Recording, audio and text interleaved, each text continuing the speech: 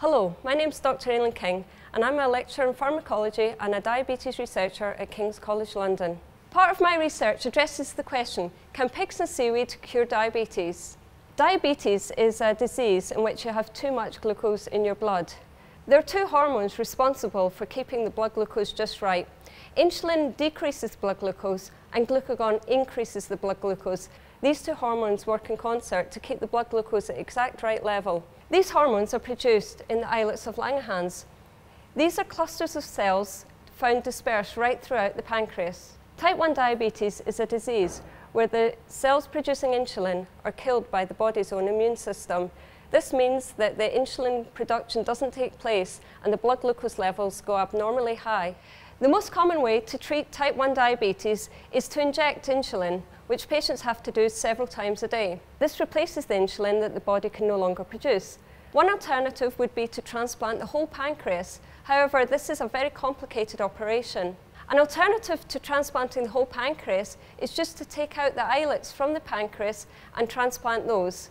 The islets are only 1% of the pancreas, and thus this operation is simpler. However, the problem with transplantation is the host immune system will attack the tissue you transplant, and this means that you have to take immunosuppressive drugs. The trouble with immunosuppressive drugs is it increases the chances of getting an infection, and thus it's actually safer for patients in general to just inject insulin. Another problem with transplantation is lack of donors. Type 1 diabetes is a relatively common disease, and there's just not enough donors to go around.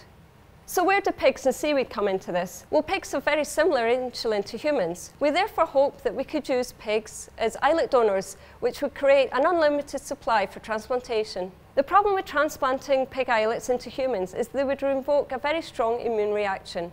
As for seaweed, well, it contains something called alginate. We're interested in alginate because it can form a gel. This gel can be used to form a protective capsule around the islets.